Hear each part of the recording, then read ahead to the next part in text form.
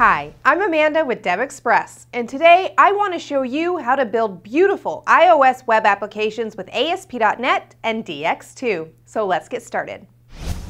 I'll start with an empty ASP.NET web project and call it iApp.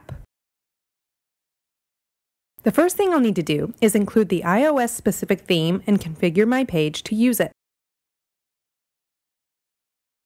The core of the app will be a tab bar, which will provide all the paging and navigation. I'll mimic it using the ASPxPageControl from DX2. Let's give it a client-side name and set the skin ID to tab bar. To make sure our tabs are at the very bottom of the browser page, we'll need to handle two client-side events. The init event, which is called when the ASPxPageControl is first initialized, and the active tab changed event, which is called when tabs are changed. The JavaScript function adjust will do that for us.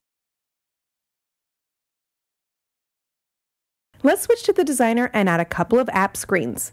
It's simple to do. All I have to do is add a tab to the ASPxPageControl. I'll set the image for the first tab and configure its size to be 42 by 79.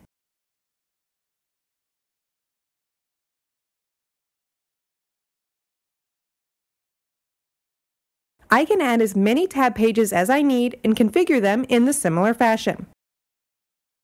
Let's go back to the designer and add some content to the app. I'll type in, "This is my card view." And I'm done. Let's run the app and see what it looks like.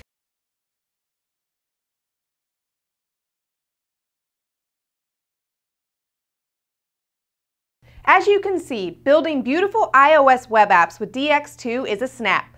That leaves you focusing on your business logic so you can leave the rest to us.